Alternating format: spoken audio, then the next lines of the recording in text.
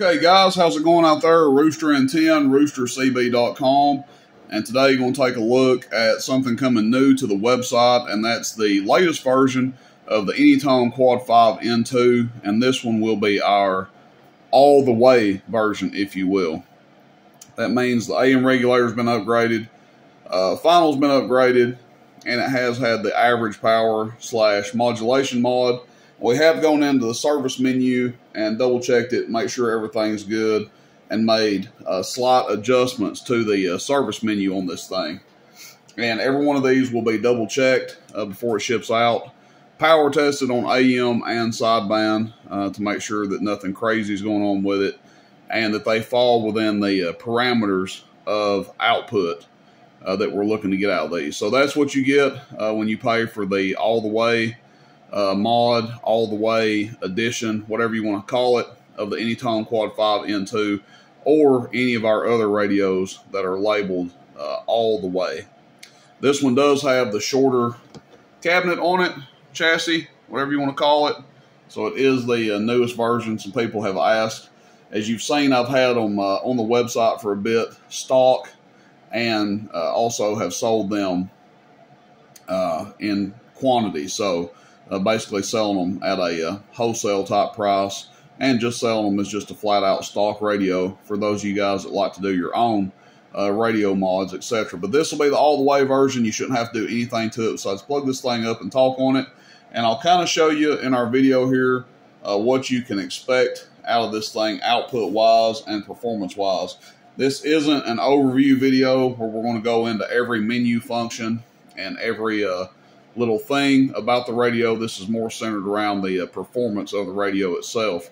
For the mic we're using today, Striker 75 noise canceller, which, yes, it is a noise canceling mic, but it takes a battery.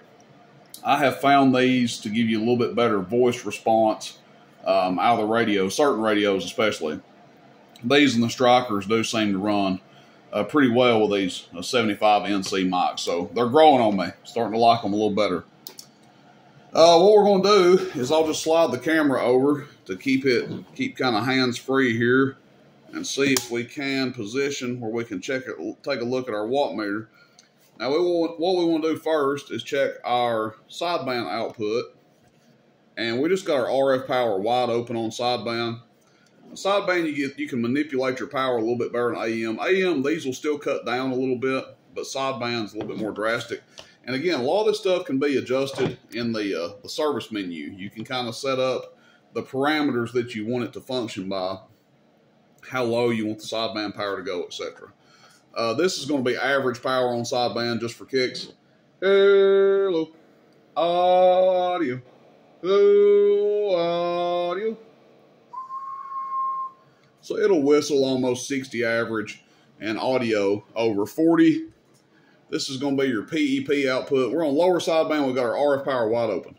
Hello, we're looking at the bottom scale, 100 watt slug, 100 watt scale, bottom scale, and you can see it's easily putting 100 watts over pretty far there against the wall, really. Hello, we can put it against the wall. Now, let's just say we want to cut our RF power back a little bit. Hello, audio check 1, 2, 3. Audio check 1, 2, 3. That's at about 12 o'clock, so still laying over there pretty good. Hello, check 1, 2, 3. Audio check 1, 2, 3. You can see it starts to lower a little bit there. That's at 10 o'clock. Hello, check 1, 2, 3. Audio check 1, 2, 3. Audio, audio check. Check. So it makes a little bit of difference. You can lower it down just a little bit there. And it doesn't quite, as you can see, if I roll it up, it starts laying it over there pretty far. So we can roll it all the way down and get a little bit below 100, or roll it all the way to the right and get over 100. That's going to be the same on lower sideband. Hello, check 1, 2, 3. Audio check 1, 2, 3. Audio check 1, 2, 3. That's with RF power all the way down. Now again, let's say that you wanted to do less than that on sideband. You could always, and you want the low power to be less than that. You could always go into the service menu and set the lowest setting on sideband to a little bit lower than that if you wanted to. Now on average power, hello, you can see how it doesn't do hardly jack when the RF power is turned all the way down. Hello, audio. Okay. So it does about, what, like 10 watts all the way down there on average. But the PEP stays high on it. Now all I'm going to do is switch our mode here, and we're going to go to AM. Give you pan over real quick. We're now on AM, and we're going to do the same sort of test on AM that we just did on sideband. Okay, so let's just go turn our RF power wide open again. And we're on the 100 watt scale, 100 watt slug. And we've got it set at about 18 watts there. Now, generally I like to go in and turn them up to 20 watts on AM there. So we can actually do that real quick while I got the video going. Let's see here. So for you guys that don't know, this is like bonus content, I'd say. Let's demonstrate this. So we're just going to hold the first two buttons down. As soon as the radio goes to power up, you hit all those buttons in a row there. And you can scroll through a lot of stuff that you shouldn't be messing with. But what we're wanting to go to is AM power high, which is AM power H, and AM power low. So all we're going to do is key down. Like I said, this is just kind of bonus content, I guess you'd say. And we're just going to turn it up until we get to 20 watts there on our watt meter. Pretty safe place to run it. And if you want to change your AM power low, as you can see, we've got it where it barely moves the watt meter on low, because we want it to be really low just in case somebody wants to turn their RF power down, run into a small amp or something.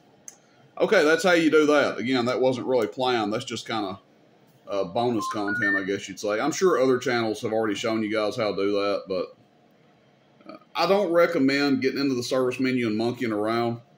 But if you want to change your top end dead key, your bottom end dead key, by all means, I'm glad to show somebody to do that, because why would you want to have to send your radio off every time you need that adjusted? Some stuff you can do on your own.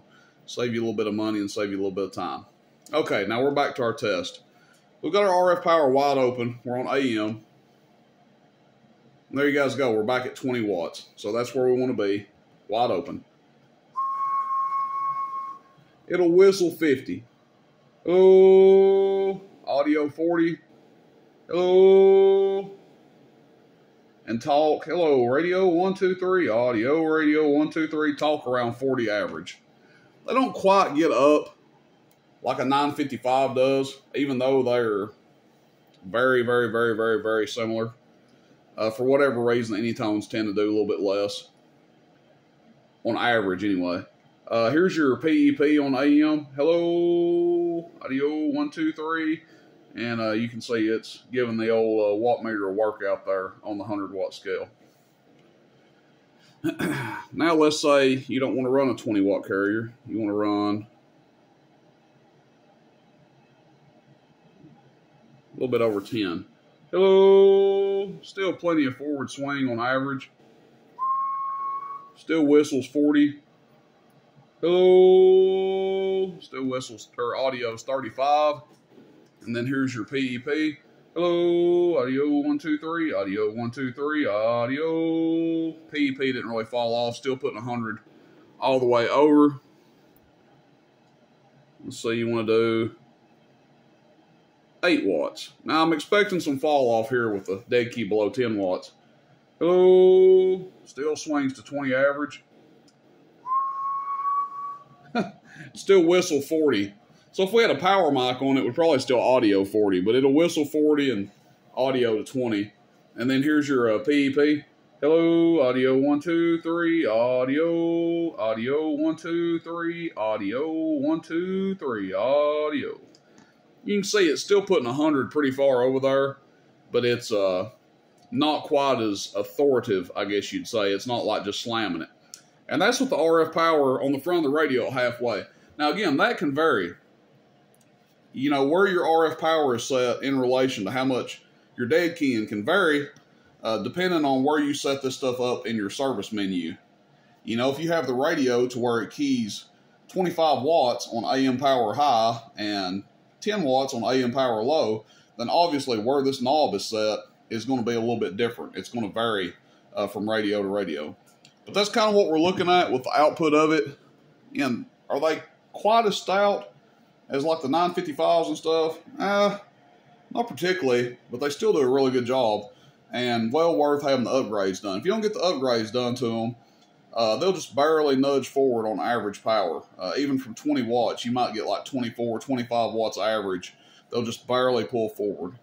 What I want to do now is our last bit of the performance test, and that is testing how much we are pulling on the clamp meter here, the notorious clamp meter. So let's see how that does. We're just going to be RF power wide open on this. And this is going to be AM first.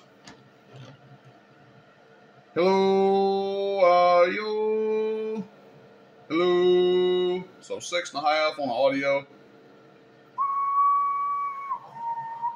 That's about it. And then we'll go to sideband. This is upper sideband. Hello.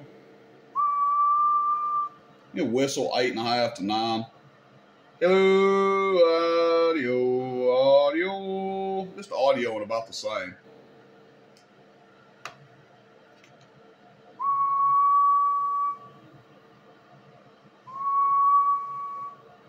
Again, there's your whistle on sideband just to show you the absolute max draw. And then lower sideband here, 6.5 amps or so. So doing good output. That is testing it at, what are we at over here? 14.6 volts. So 14.7, 14.6. You run it less, shouldn't make a huge difference. I am running the beefed up power cord on it. For those wondering, that will make a difference on these. So if you run the stock power cord, that's going to make a little bit of a difference. But we're running the beefed up power cord. And again, you can make slight changes to the service menu, and you may get a little bit even better performance out of it. But this is kind of where I recommend running it at to not stress it out, not abuse it or anything like that, and give you good performance along with some longevity out of it. Barely even warm to the touch back there, so just as we would expect. All right, guys, I've got some of these. I'll get them listed up. Just want to do kind of a refresher video. I think we got 4 or 5 of these ready right now, so they'll be listed up on the website today. And they, again, these will all be double-checked on AM and sideband before they ship out. I've got an adapter plugged up to this one too, by the way. All right, thanks, guys. Rooster and 10, roostercb.com.